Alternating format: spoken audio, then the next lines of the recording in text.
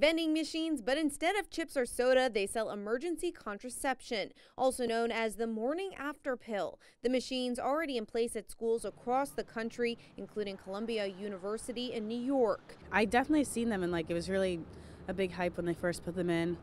It was really good to have those resources right there on campus. Now Barnard College, a liberal arts women's college also in Manhattan that has a partnership with Columbia University, plans on installing one of the vending machines outside their primary care service center. I think it's really great that Barnard is actually providing options and in a way that is non-discriminatory, and people can really access this without shame. The new trend is very controversial with pro-life groups. Alice Lemos, the secretary of the Bridge to Life, a charity that helps women in crisis pregnancies, explains this distribution method could cause problems. We don't know what the long-term effects of high doses of hormones is, and also we're making it more and more difficult for young women to say no.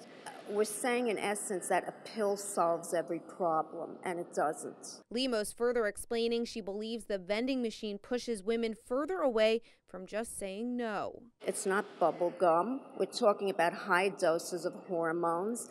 I think it's terrible that the campuses are encouraging bad behavior.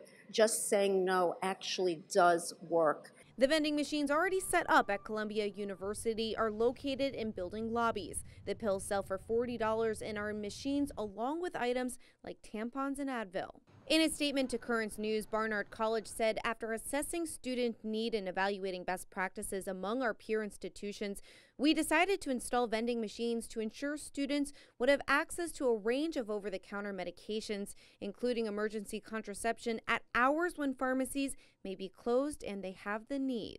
Columbia University has yet to respond to our request for comment. It's estimated the Barnard vending machines will be ready sometime during the upcoming spring semester. In Manhattan, Emily Drewby, Currents News.